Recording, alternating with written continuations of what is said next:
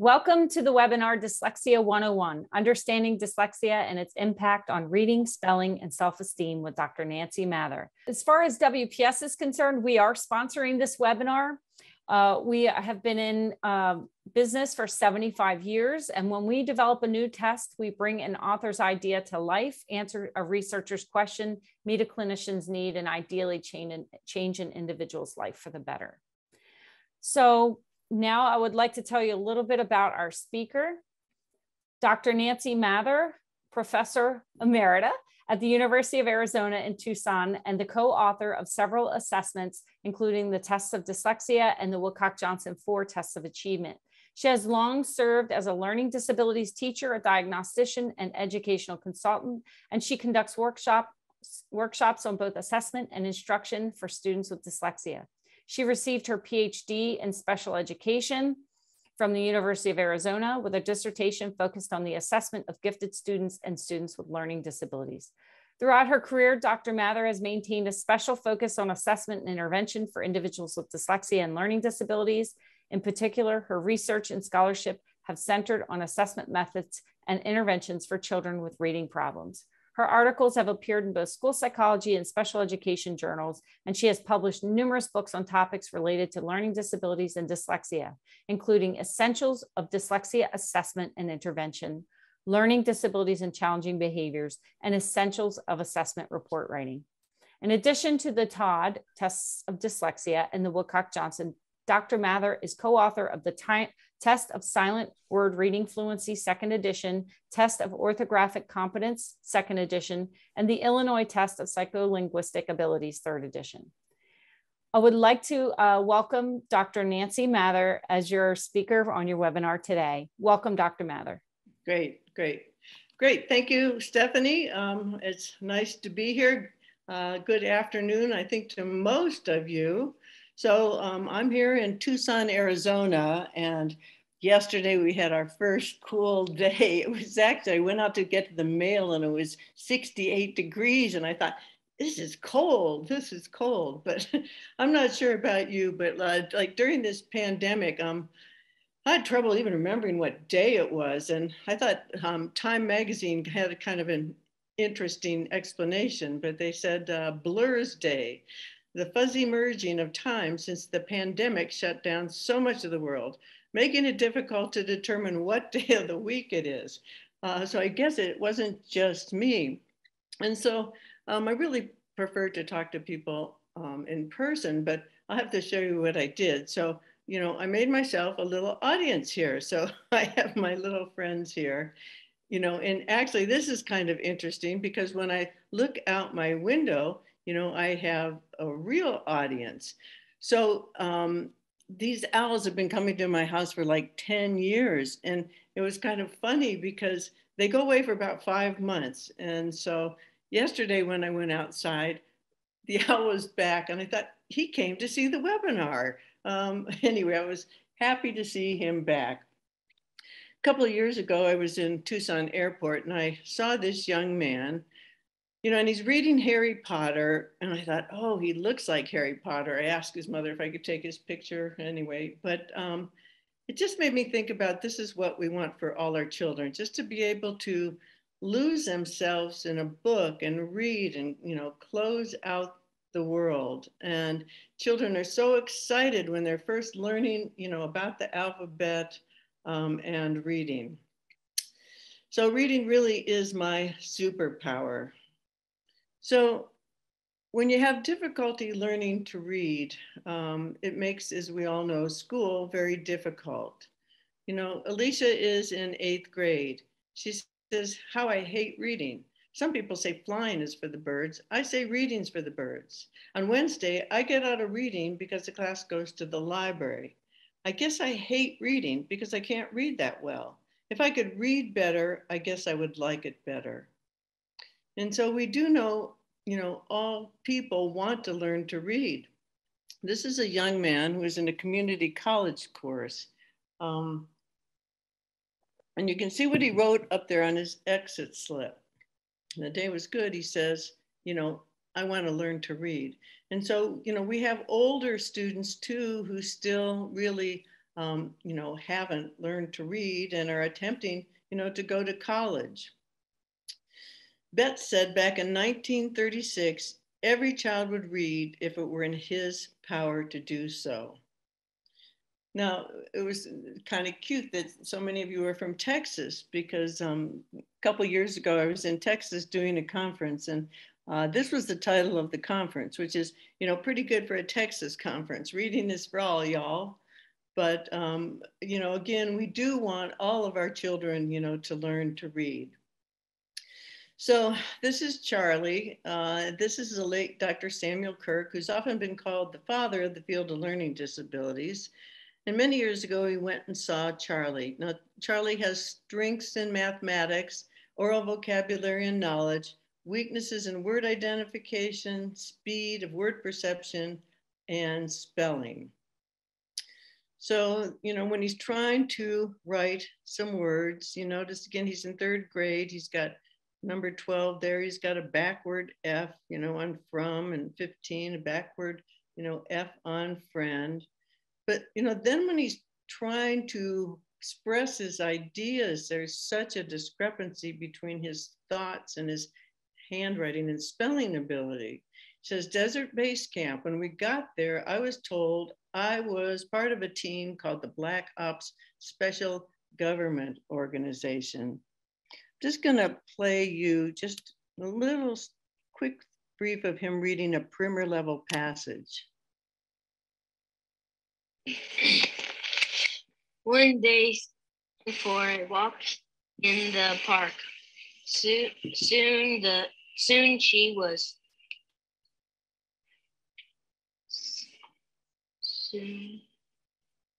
something a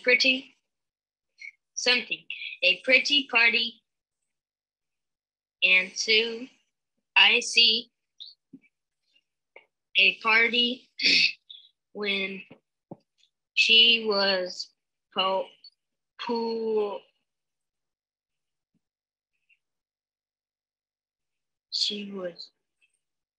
coolly and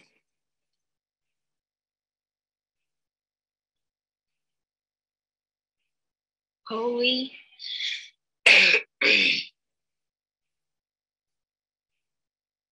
and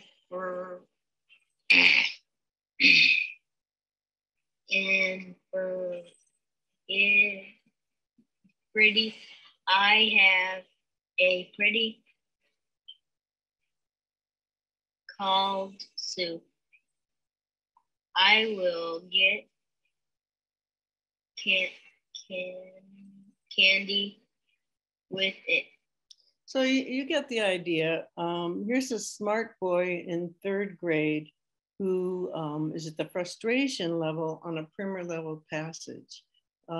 His math scores are at grade level. His oral language is at grade level. And so, Charlie is a young boy with dyslexia. So our main purpose today is just to provide a basic overview of dyslexia. I know a lot of you probably have, very advanced knowledge. And so this may be a little basic for you, but that's just kind of our goal, is to provide a basic overview. Now, you probably don't have javelina where you live, but we do here in Arizona. So we're going to talk about what is dyslexia, what are some definitions, what's happening with dyslexia laws, what's going on in the brain, just a short little bit about history, a little bit about heredity and comorbidity, and then just a little bit on the linguistic risk factors. And then we'll finish up just talking about the impact on self-esteem.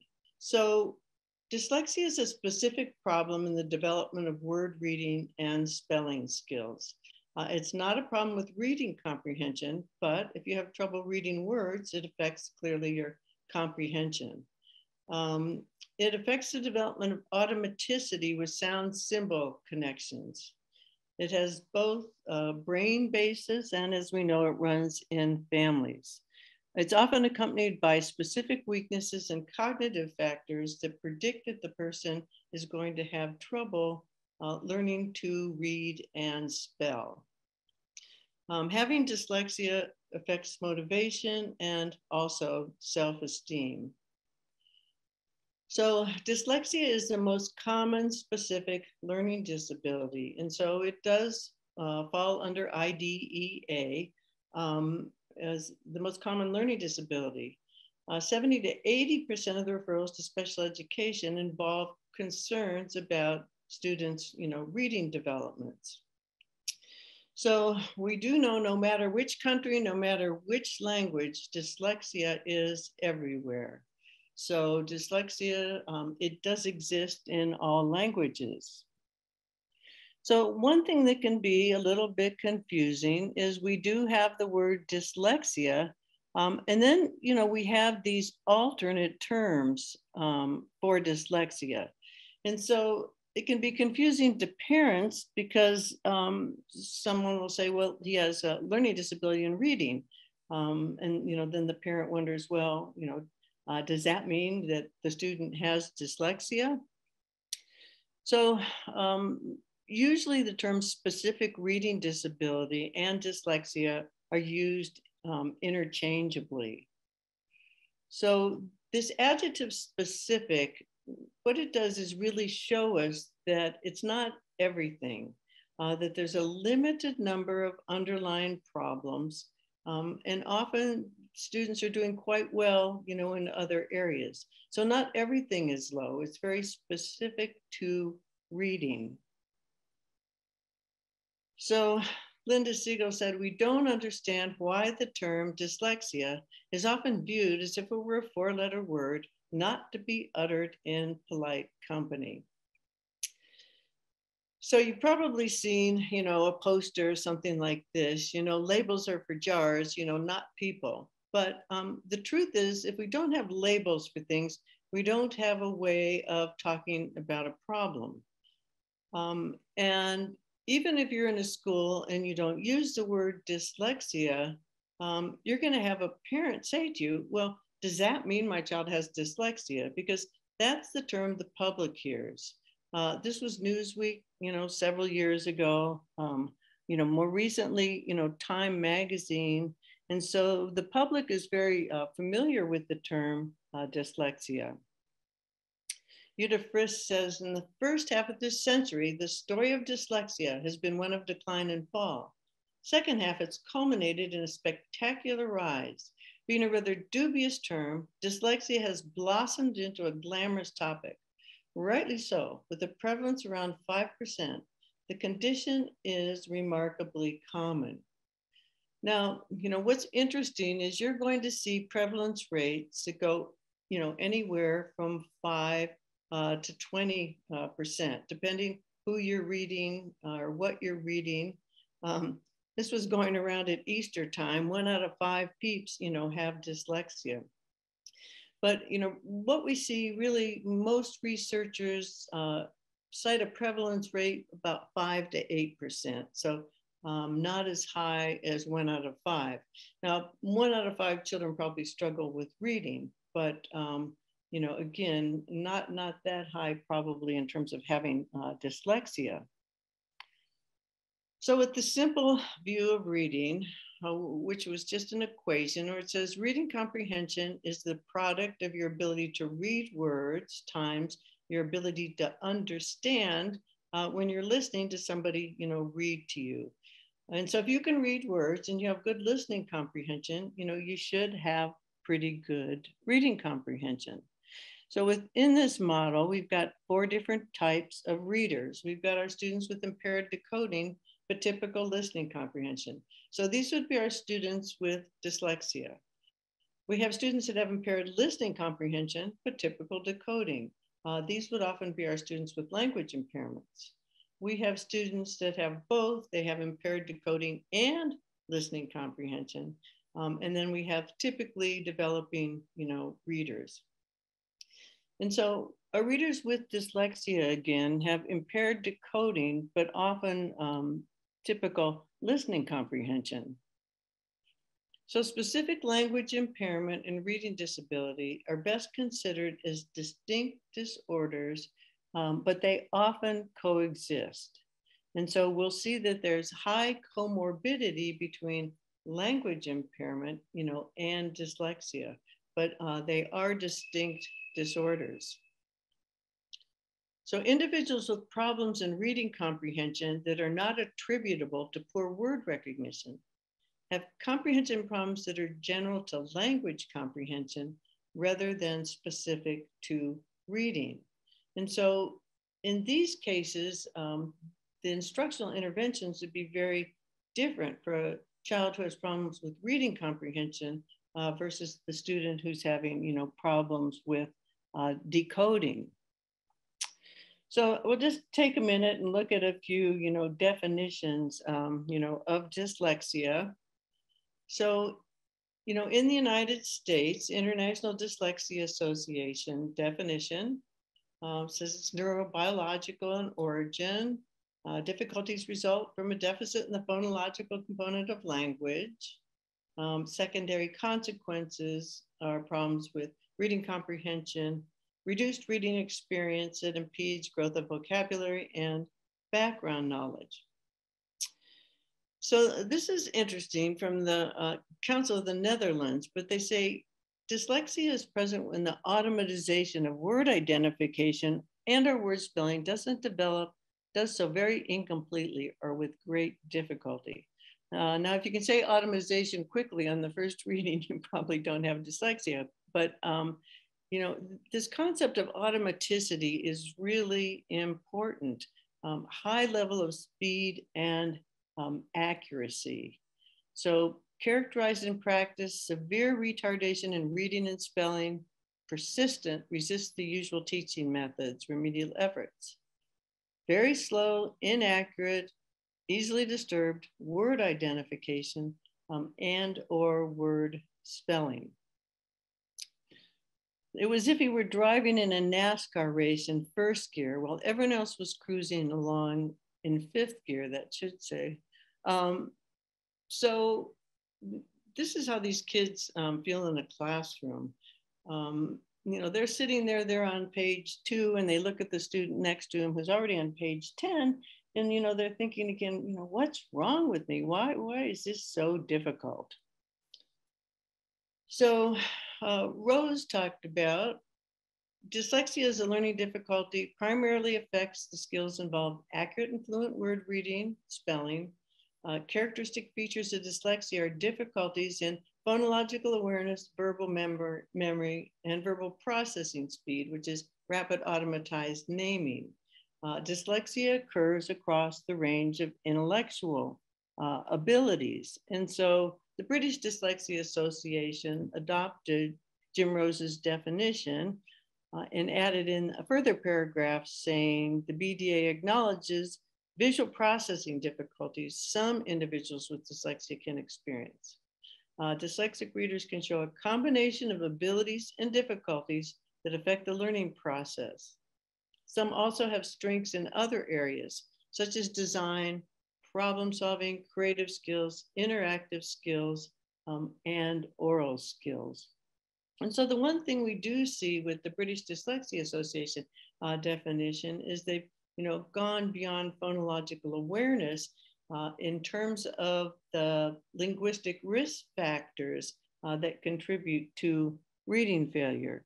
They also note again that some individuals with dyslexia do have strengths in other areas. Dr. Shaywitz has what she calls her sea of strengths model of dyslexia, where there's a specific problem in reading words, but it's often surrounded by strengths in other are's. Good reasoning skills, good vocabulary, good critical thinking. So, it's kind of interesting. Dr. Shaywitz, she said, let me go forward a little bit, but Dr. Shaywitz said, the diagnosis of dyslexia is precise and scientifically informed as almost any diagnosis in medicine. And it's interesting when we look back, Henshelwood, 1917 said, with the possession of knowledge of the symptoms, there's little difficulty in the diagnosis of congenital word blindness when the cases are met with. since the general picture of the condition stands out as clear-cut and distinct as that of any pathological condition in the whole range of medicine. And so back in the early 1900s, dyslexia was referred to as word blindness. So general kind of consensus in terms of the definition is it's a neurobiological difference that affects the development of basic reading skills, spelling, automaticity, sound symbol connections, or phoneme grapheme connections. It's accompanied by specific weaknesses and linguistic risk factors. It predicts the person's going to have trouble learning to read and spell. It is a lifelong condition, but effective interventions can reduce the impact. Many other abilities are often intact, and we know they can even, be advanced. So, we've been kind of following, the dyslexia laws in the United States. And back in 2015, there were 28 states that had some type of dyslexia law. By 2020, it was up to 46. And by 2022, every state now has some type of dyslexia law. So we really do see increased attention to dyslexia. So many states do have handbooks about dyslexia. I think one of the really good ones is the California dyslexia guidelines. And so you can download this for free at this website. And it has, a lot of very useful information. It was kind of funny, in one of my classes, my first assignment was to have them read the California dyslexia guidelines, and the Arizona guidelines, and then just write a couple pages about which one they liked better and which one they thought, was better. Well, everybody in the class really preferred California, unfortunately, but one person said Arizona's is so much better. And the reason was it's so much shorter. It's so much shorter. So there is a little bit of truth to that in terms of, being, more readily available to perhaps parents and teachers and things. But a lot of states have really good handbooks they've developed. These are just 3 different places where you can keep track of dyslexia legislation in our country. So maybe you've got a student coming to your school from Mississippi and you're kind of curious, what was going on there. I really like the National Center on Improving Literacy, website. And it, really lets you look at the different laws and what states, are requiring. Some states are requiring screening, other states aren't. A few states have just declared a dyslexia awareness month, but so, this was a letter from the U.S. Office of Special Education back in 2015, where they said in implementing the IDA requirements that they encourage state and local education agency consider situations it's appropriate to use the terms dyslexia, dyscalculia, or dysgraphia, both in IEPs, in evaluation, and in eligibility. And they encourage states to review their policies so they don't prohibit the use of the terms dyslexia, dyscalculia, and dysgraphia in evaluations, eligibility, and IEP documents. We still, however, see some school districts that, are sort of reluctant to use, the word dyslexia. So just kind of a quick little overview here of, what is going on in the brain. So we've got these 3 areas that contribute, to reading. Broca's area, phonological processing, hearing sounds, the parieto-temporal area, phoneme grapheme connections. And then at the back of the brain, we have what's called the word form area, where there's rapid retrieval, letters and words, and where we store images of words. And this word form area is the express pathway to reading, one used by skilled readers for instant word recognition. The more skilled the reader, the more this area is activated. Now, Dr. Shaywitz, has written quite a bit about the brain and what is, going on in the brain. But an NIH-funded study finds that dyslexia is not tied to intelligence. And so it just shows the difference there. The brain areas active in typically developed brain readers, versus our poor readers. And so she's talked about the neural signature for dyslexia, where the front of the brain is overactivated and the back is underactivated. And that's what she refers to as the neural signature. And, it's kind of interesting when you cut the brain like that. With our non-impaired readers, it's the left hemisphere being activated. But with our kids with dyslexia, they're overcompensating with the right part, the front part of the brain, as well as the right visual word form area. And I think it kind of makes sense because lots of times when you're working with students with dyslexia, it's almost like they're looking at words like they're art, or like they're a pattern, or they're a picture, rather than the phoneme grapheme, connections. So this is Dr. Shaywitz just briefly talking about the brain. We have known about reading difficulties for a very long time. The frustration has been, how do you see what happens in the brain of an otherwise healthy child and adult as he or she reads? Recently, as a result of extraordinary new technology, we're able to actually image the brain as a child or an adult tries to read. And as a result, we've discovered that there are 3 important areas for reading on the left side of the brain, 1 in the front and 2 in the back. What's most exciting, we've been able to identify and locate the area of the brain that's responsible for fluent, skilled reading. That's an area called the word form area, and it's in the back of the left side of the brain, just behind the ear where you might get swollen LANs if you were a child. And this area, what's so interesting about it is when we've examined scores and scores of children, what we've been able to learn is that children, as they get to be better readers and read more fluently, this is the area that's activated. And what's very important though, this is the very same area that's disrupted in struggling readers. So that means that struggling readers, even as they get older, they can learn to become better readers. But unless they have an effective intervention, they don't become fluent readers. They can't read quickly and automatically. And that means they won't choose reading for pleasure or for knowledge. Mm-hmm. And so again, we kind of come back to this concept of the, automaticity. So I just want to spend a minute on, history, but, you don't know where you're going if you don't know where you've been.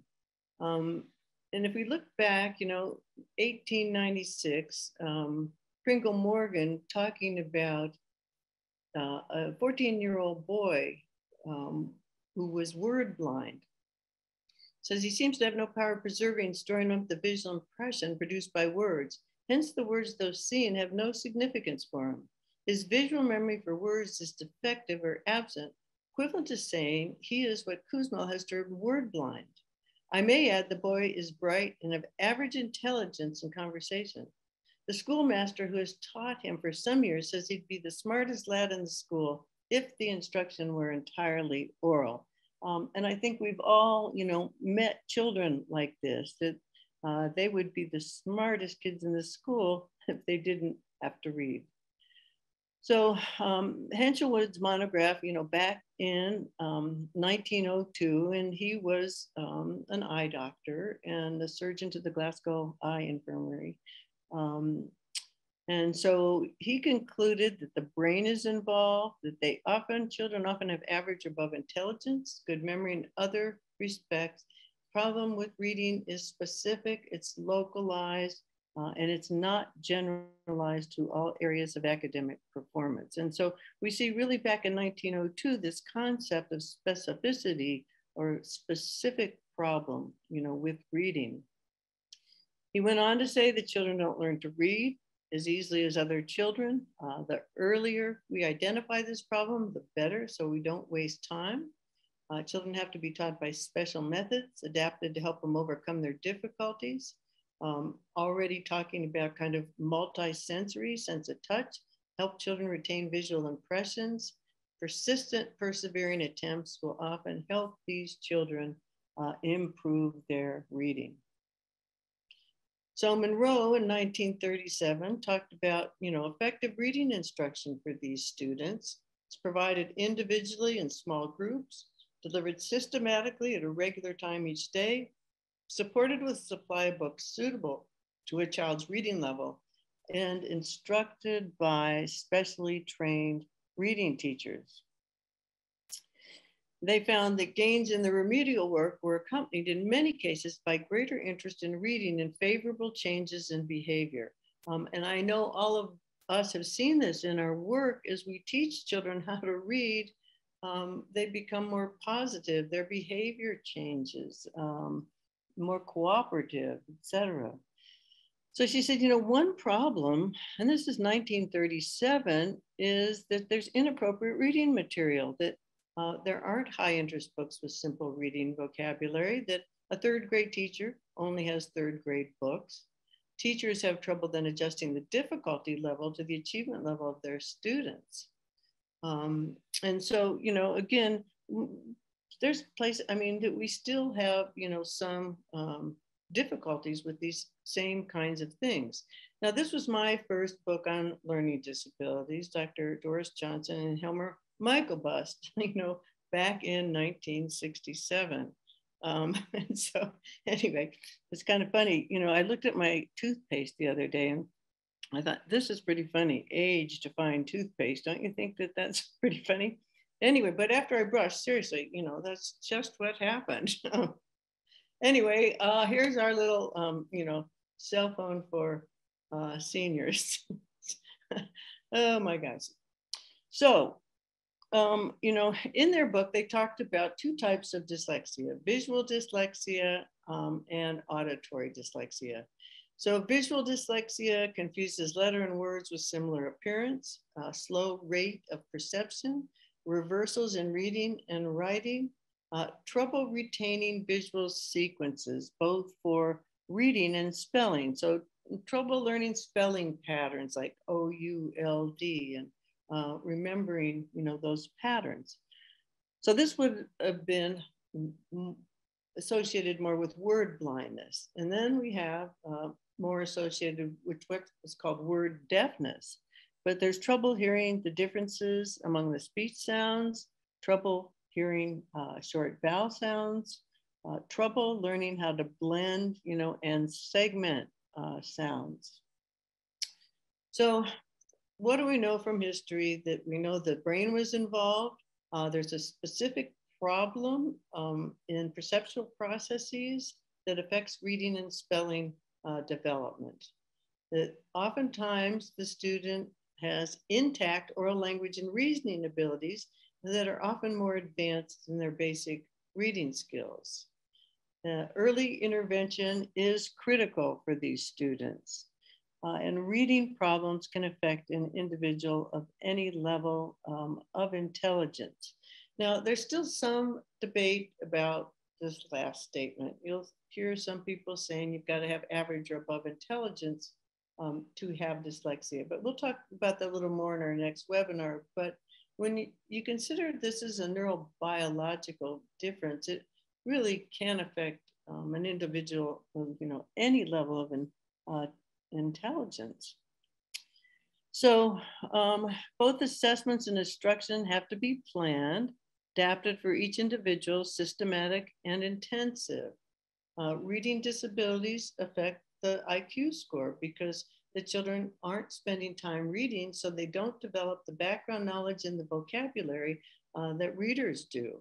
One-to-one or small group instruction is effective. Teachers need adequate training and supervision, and reading problems affect emotional well-being and self-esteem in students. So everything's been said before. Since nobody listens, we have to keep going back and beginning all over again. We really do know a lot about dyslexia from our history. We do have some children who are really, really hard to teach to read. So this was a study that Dr. Joe Torgerson, did several years ago, but they took the most at-risk first graders from 5 elementary schools. They had Peabody Picture Vocabulary Test scores above a standard score of 70. The kids got instruction 45 minutes every day from October through May, 3 or 5 by experienced teachers or well-trained paraprofessionals. There was a scripted reading program, contained instruction practice, phonemic awareness, phonics, fluency, and comprehension. Number of methods to achieve fidelity of implementation. 3 days of initial training, weekly supervisory visits, monthly in-services. So at the end of the year, this is what it looked like. These are the kids in October. This is what it looked like by January. And this is what the distribution looked like by May. And the 4 lowest performers in first grade practically, made, no progress at all. They made just very little progress, even though they were getting targeted explicit reading instruction, every daily. So these kids have been called in every study the treatment resistors, that even though they're getting, a good treatment, they're not making progress.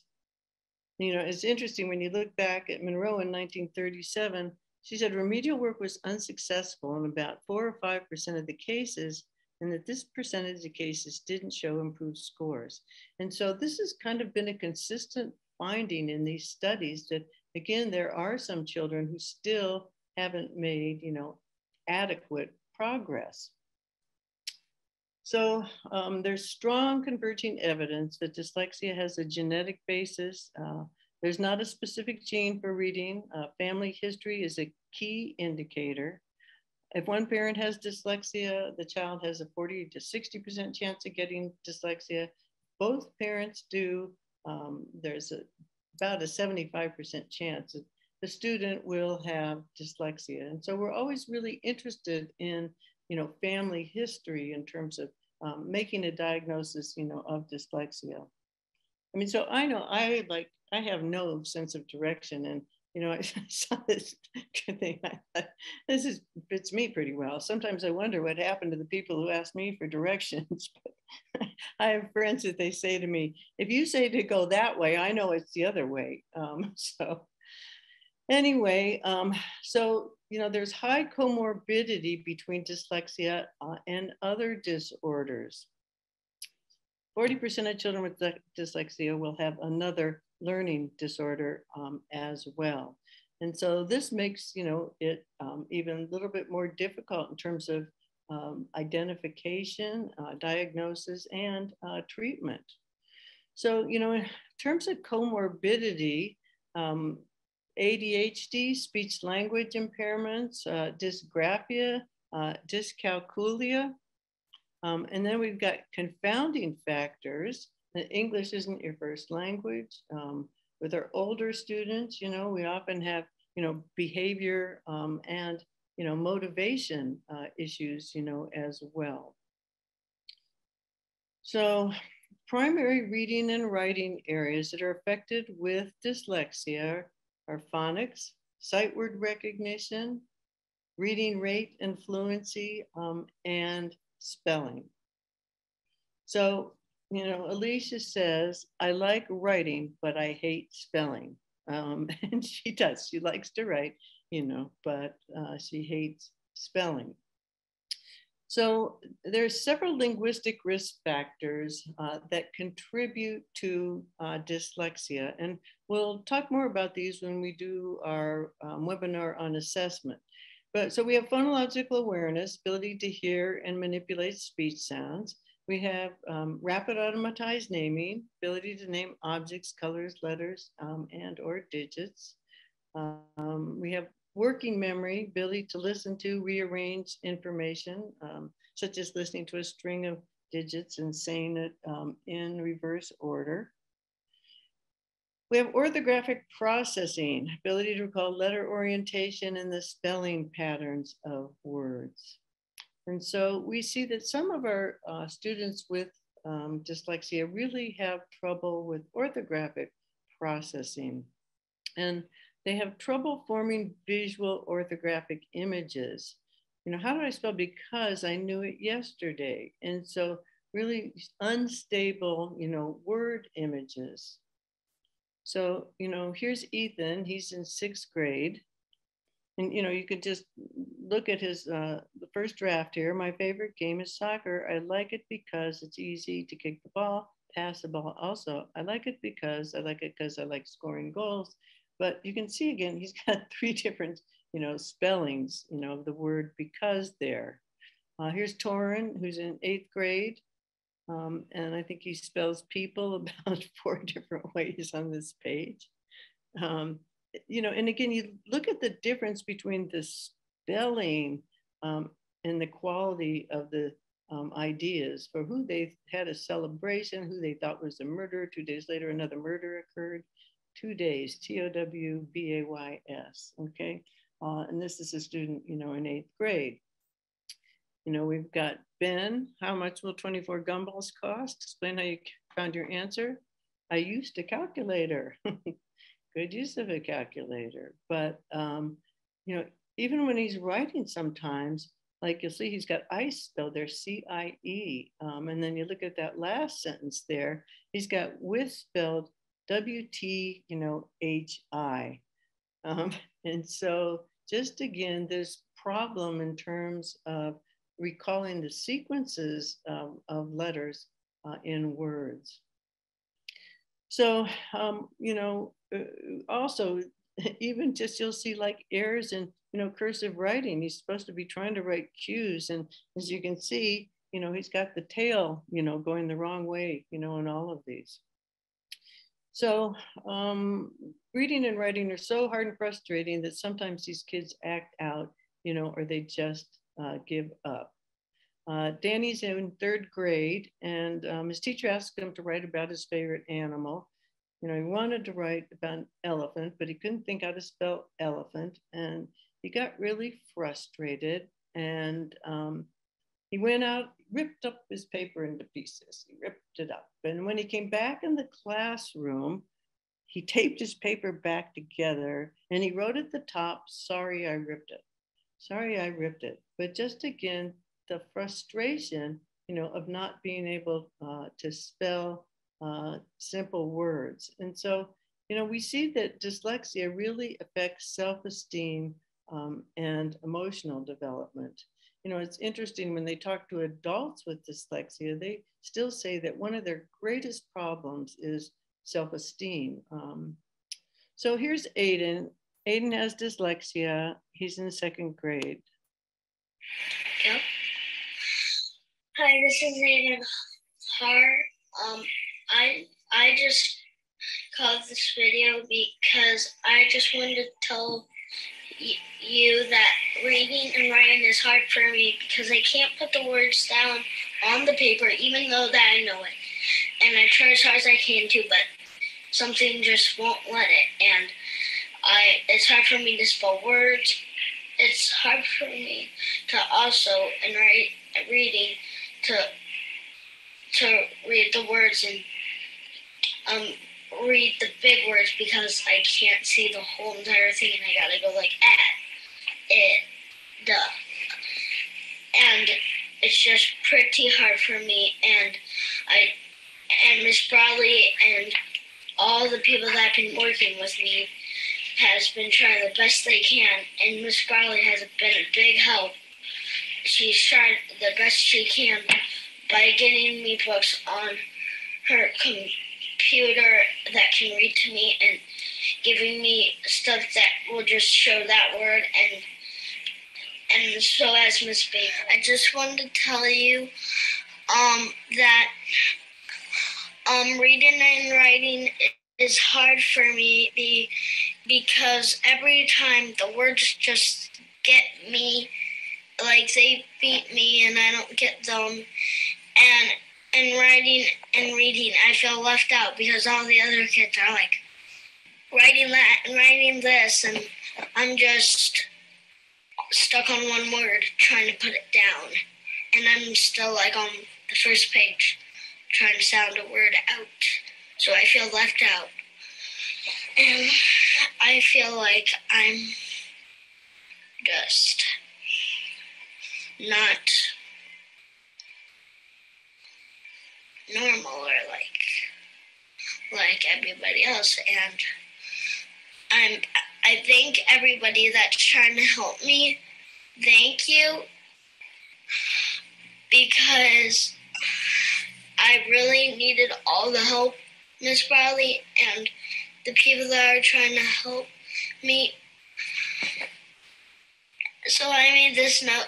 Thank you for watching this video.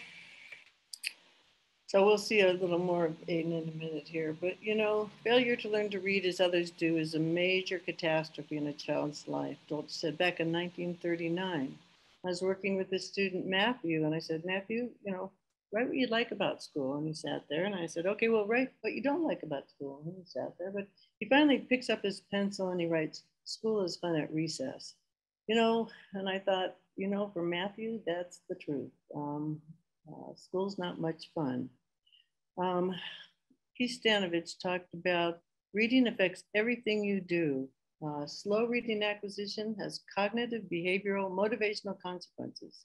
Slow the development of other cognitive skills, inhibit performance on many academic tasks. In short, as reading develops, other cognitive processes linked to it track the level of reading skill. Knowledge bases that are in a reciprocal relationship with reading are also inhibited from further development. The longer this developmental sequence is allowed to continue, the more generalized the deficits will become, seeping into more and more areas of cognition and behavior. Or to put it more simply and sadly, in the words of a tearful 9-year-old, already failing frustratingly behind his peers in reading progress, reading affects everything you do. You know, and again, we have some high school students that are still having a lot of problems, you know, with reading. I was at a conference several years ago, and after I was done talking, a mother came up to me and handed me this folded piece of paper. And she said, I think you're going to want to read this. She said, it's something my son wrote. And she walked away. And, you know, I opened it a little while later, but, you know, this is what she handed me, you know. And I'll just read from the bottom there, but, you know, he says, you know, I hate English. I hate thinking about it. These journals don't help me. I hate doing them. I'm not going to be a writer as my job. There's no point in it. Spelling and reading are my disabilities. I get no help to get any better in it. School doesn't help me. That's why I hate school. All the kids laugh at me. School just hurts me. But, you know, again, we can see here is, you know, a young man with dyslexia that, you know, didn't get the help he needs, you know, that says how everybody laughs at him. She keeps pointing out my misspelled words. All the kids laugh at me. He's so, you know, embarrassed. We firmly believe it does students with LD little good to be included and socialized in general ed classrooms for 12 years. If these students leave high school reading at the 2nd or 3rd grade level, you know, with serious self-esteem issues. Philip Schultz's book, My Dyslexia, he says, my ignorance and my dyslexia only intensified my sense of isolation and hopelessness. Ignorance is perhaps the most painful aspect of a learning disability. And that's why it's really important when someone has dyslexia, we help them understand it. We help them understand what they're going to need to do. We help them understand their strengths and how to ask for help. We teach them to become an advocate. So Nadine Gabb talked about dyslexia is typically not identified till a child in the 2nd grade hasn't learned to read as expected. Early intervention is most effective when provided from pre-K to grade 1 prior to reading failure. And so she calls this the dyslexia paradox, that again, children often aren't identified until, you know, 2nd or 3rd grade. You know, so we do know students with dyslexia need understanding teachers. One of the most important things we can do is choose their teachers. Teachers who are sympathetic, they're interested, they're supportive, developmental, inspiring to these kids. Danny is in 5th grade. He's got severe dysgraphia. He says, "Dear Miss Caseman, thank you for helping me with my writing this year. You listened to my ideas. Have a great summer." And then we see Peter here in 6th grade. "Miss O, I'm sorry I called you an old goat today. You really helped me with my writing this year. You know, your friend, Peter." And so again, teachers make such a difference in terms of adjustments with students with dyslexia. So, you know, a definition is relatively worthless unless it results in action. And so we do need to make sure students with dyslexia get the help that they need, and well-trained teachers, you know, are critical. So here's Aiden now by 4th grade. Everyone wanted to believe that I would catch up. My frustration grew and I cried a lot. I wasn't catching up at all. In fact, I stayed pretty much the same reading level for over 2 years. It wasn't until the middle of my 2nd grade year that I got reading instruction to help dyslexic kids.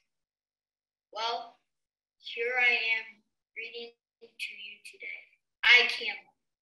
I just need special reading and spelling instruction by a person trained to teach dyslexic kids. I don't blame my teachers. They cared about me, believed I was smart, but didn't know how to teach me. Mm-hmm. So he's, you know, doing very well now. But, you know, again, it's really important with people with dyslexia that they know their strengths. Roger's in 6th grade. The one thing I can do best is make things. The one thing I wish I could do better is read. But again, Roger probably is going to make his living by making things, right? Kevin in 8th grade says, "Today I worked on my science fair project. It's coming along nicely. I hate the spelling book. The rabbit cage is almost finished. I hate the spelling book a lot more." And so again, you can just see the difference in enthusiasm of comparing the science fair project to the spelling book. So just to kind of summarize here in terms of Dyslexia 101, dyslexia runs in families.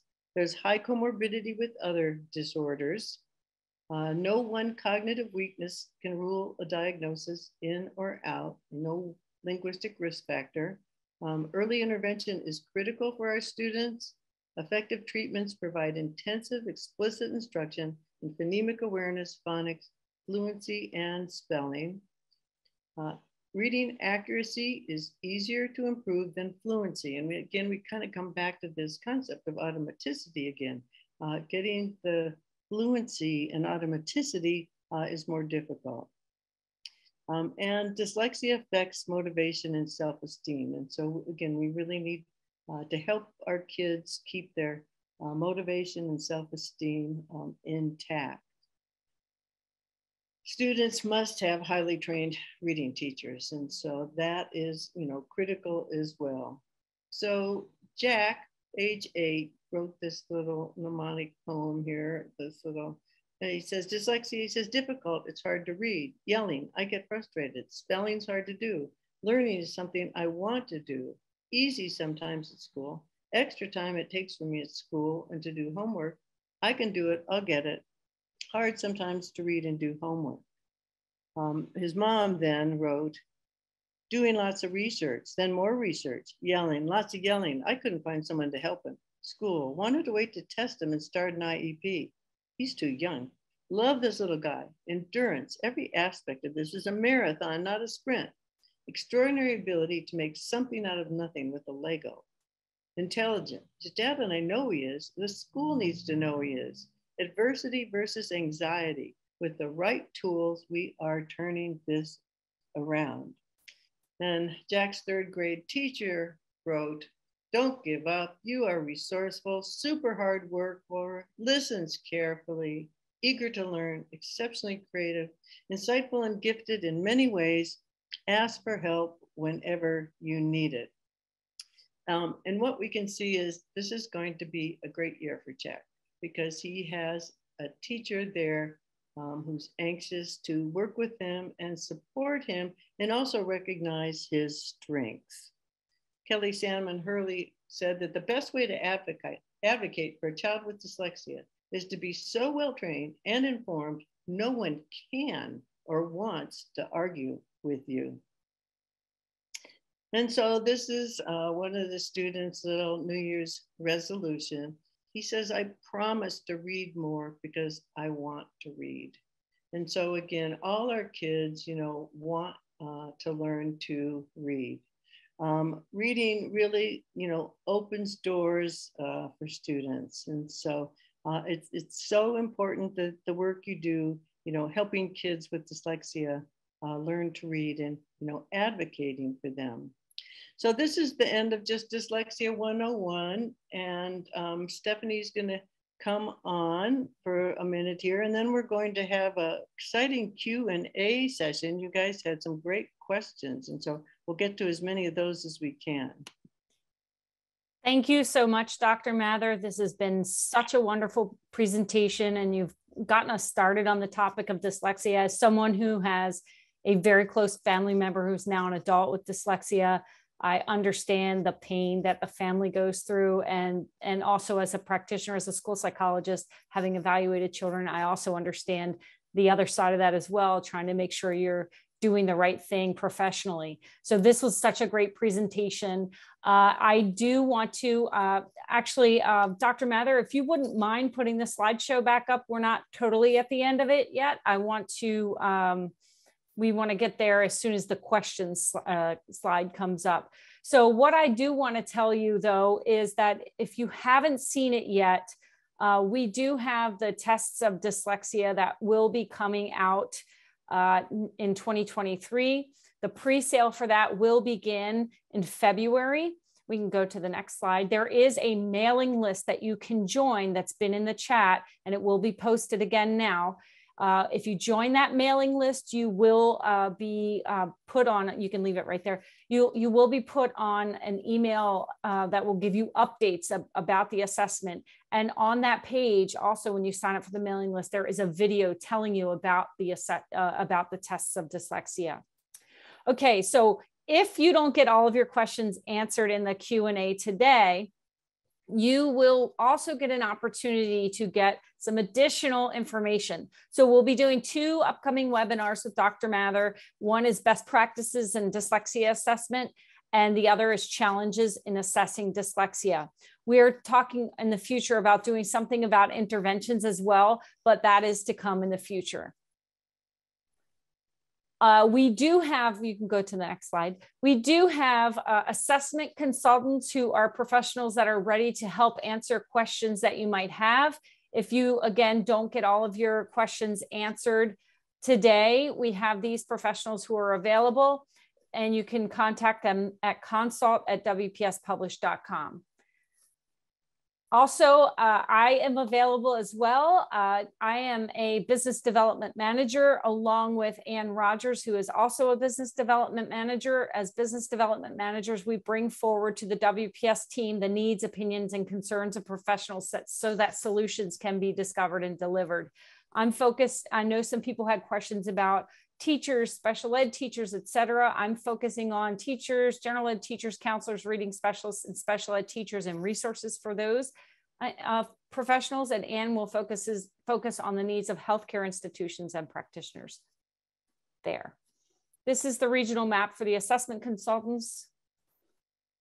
And we are offering a dyslexia awareness discount for 10% off WPS assessments for anyone that wants to purchase those. Also, we have posted some resources in the chat, and these are some of our resources that are available. You will get the slideshow after this. You'll be able to get the copy of those links as well. And you can also fill out our contact us by email form if you would like. All right, let's get to this Q&A, Dr. Mather. I'm ready. We can stop the slideshow, and I'm ready to ask you some questions. So I did answer a lot of questions in the Q&A that were posed because we've talked about some questions ahead of time. Why do you think there's been this heightened demand for distinguishing dyslexia from SLD? And, why do you think it's not included under the IDA? I know you already talked about the Dear Colleague letter. We're going to go ahead and post that link to the Dear Colleague letter in the chat box again, but I just wanted to get your take on that. Well, I think one thing that's happened is there's just, as we saw with all the laws and things, there's just such increased dyslexia awareness. I think the Decoding Dyslexia groups, spearheaded by parents, have done a lot in terms of getting legislation to happen, and concerns about making sure their children with dyslexia are getting proper services in schools, the right kind of services. But the category still falls under IDEA. And so it's not a separate area of eligibility, but there has been just, a lot of increased attention to dyslexia, in the last really 5 years or so. Do you feel that there's attention not only in the schools, but also for private practitioners, but also at the college preparatory programs? I know somebody had brought that up. So they are beginning to change the requirements for people who are in colleges that are in teacher training programs, et cetera. Is that what you understand as well? Hopefully, I think maybe it's a little bit slow, but and that has been part of our problem, is adequate teacher training. But I think a lot of colleges are making an effort now to make sure teachers really know how to teach reading to children with dyslexia. And so I think that's happening. I remember Dr. Shaywitz said it, we don't have a knowledge gap, we have an action gap. And we still have a bit of an action gap in terms of educating our teachers to know how to teach reading, to children like Aiden, Right. And because there was that whole language approach for a really long time, which kind of wasn't addressing the phonics and other things that you need to help kids with dyslexia. Okay, let's go to, I know you talked a little bit about DSM-5. Someone wanted to know about the DSM-5 category of learning disorder and why dyslexia is not a specific learning disorder. Well, I mean, under DSM-5, it is a single overall diagnosis, specific learning disorder, and with an impairment in reading, but that can be, word reading, fluency or greater fluency, or reading comprehension. And so dyslexia is not, a learning impairment in reading comprehension. But, I think the more specific we can be, the better off we are. The term, learning disabilities is so generic, and I think it's just much more targeted if we talk about, dyslexia and dysgraphia, because people know then, they know what it means. And so, it's interesting. I sometimes run into college students who say, well, I've got a learning disability. And I'll say, well, what is your learning disability? And they'll say, well, I don't know. They told me I had a learning disability, but they have no understanding of what that even meant, and can't explain it. And so I just think as specific as we can be, the better off we are. And I'm just afraid if someone leaves it at specific learning disorder with an impairment in reading, it's like, okay, what part of reading? Right.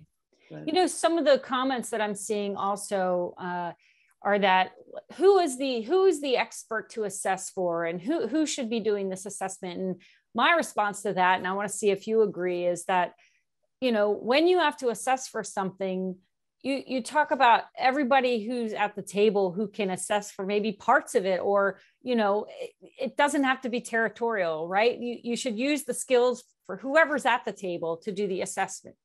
Yeah. Is that how you see it? Yeah, absolutely. And it just depends in terms of the, type of training people have had. So, that's sort of a school district by school district decision in terms of type of training people have had, background. Right. Okay. In what ways can dyslexia impact IQ testing? Well, we talked about that a little bit, briefly, but it's like, what happens if you have dyslexia? You don't, lots of times, spend a lot of time reading or pleasurable reading. And so it starts affecting, your vocabulary, your world knowledge. And so, you just kind of declines with time because, past third grade, the main way we learn words is reading, not talking. And so, it just starts having, effect. The other thing is too, many students with dyslexia have like working memory problems or something. And again, then they do poorly on that aspect of an intelligence test. And so it, makes them look like they're not smart, so. What are some early warning signs in preschool and kindergarten for dyslexia? So some of the early signs, have to do with phonological awareness, has difficulty rhyming words, has difficulty retaining letters when they're taught letters. They can't remember what letters look like, or has trouble, with sounds, has comorbid language disorders. Another thing too, I've noticed with young students with dyslexia, they don't like to look at print. They love you to read to them, but if you're like pointing to the words or something like that, their eyes are on the ceiling or their shoes, but they just really don't, like to look at print, So I think there's already a bit of stress in terms of, perception. The orthographic difficulties, kids with dyslexia seem to have adequate phonological skills, but simply cannot recall spelling and writes everything phonetically. How can we help them? I know we're going to possibly do an intervention piece, but do you have anything in the short term that you can talk about? Again, with that kind of problem, with some of the students, something multisensory really helps, where they trace words as they say the sounds, they turn it over, then they try to write it from memory, because you're trying to improve their ability to visualize what a word, looks like. So hopefully we'll do something, more on intervention, but I think lots of times these kids are overlooked because their problem is not phonological awareness. And if we only focus on that, we're going to miss about half the cases. So it's, we need to have bigger umbrella for our risk factors. So you're saying that there are kids with dyslexia that have the orthographic piece and they've already maybe worked through some of the phonological pieces, or didn't have as severe phonological as the orthographic and things like that. Okay. How do you think dyslexia impacts can dyslexia be developmentally outgrown?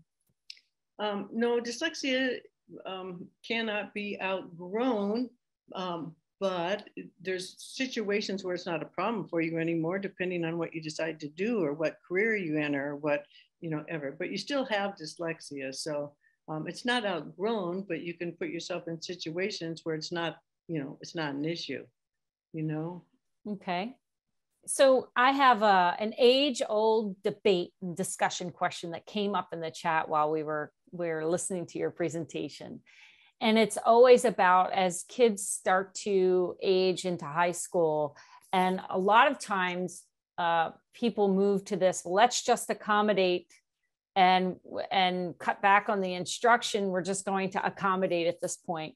How do you think you should approach students who are very far behind in reading when they get to high school? Should you still be teaching them how to read when they get to high school? Should that be the case? Yes, absolutely.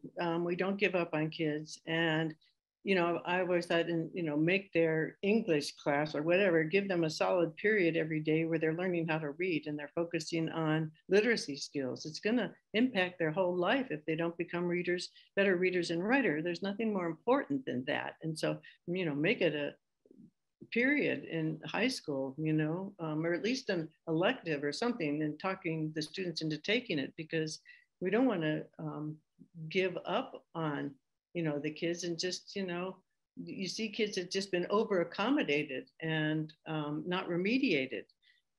And so again, I don't think we ever throw in the towel, Right. And that doesn't mean if they have a science test and they need extended time that you wouldn't give that to them, but it means that's not your intervention. Still intervene, but accommodate when appropriate. Right. Right. Yes. Okay. Are there strengths? So I know you talked about one of the students that you had that talked about his strengths. So are there strengths that are associated with dyslexia? What do they tend to be? Or is that just an individual by individual circumstance? You know, I mean, there's often, you know, talks about, you know, gifts of dyslexia, but it really is on an individual by individual, you know, basis. But it's just discovering, you know, those strengths. But, you know, a lot of kids with dyslexia have strengths in, you know, mechanical kinds of things, or building kinds of things, or just, you know, other areas, but not necessarily so. So we can't really say there's a particular pattern of strengths, but oftentimes there are strengths, you know, in certain, you know, areas. Yeah. So one last area of discussion that I'd love for you to touch on, and I know you touched on it a little bit, but I've seen some comments about it, and I know it's an area of expertise of yours, but twice exceptional children who fall through the cracks, and how do we make sure that doesn't happen in schools when we're working with students that have dyslexia that are twice exceptional? You know, and that's a tough question, and we will talk a little bit about that when we do our assessment, you know, webinar. But the problem with the twice exceptional kids is lots of times their reading scores are in the average range, and so then they don't qualify. You know, and so, but many of them still are rather disfluent when they read, and so we want to make sure we look at their reading rate, you know, compared to peers. But you know, if you're using some kind of discrepancy formula or something, it's often hard to get those, you know, kids, you know, services. But we, you know, we'll try to address that a little more when we talk about assessment, or at least for the challenges, because, you know, that is one of the challenges in dyslexia, is identifying those kids accurately, and giving them the help that they need, because, you know, with the proper help, a lot of these kids, you know, could just do such amazing things, you know, so. Yeah, I once had a student who was in third grade reading novels and Harry Potter and everything else, but his writing was so far off from what it needed to be. And it was like some of the spelling samples you showed earlier. So sometimes it'll show up there. Is that accurate? Yeah, you know, we're absolutely, or sometimes again, the student has dysgraphia and not dyslexia.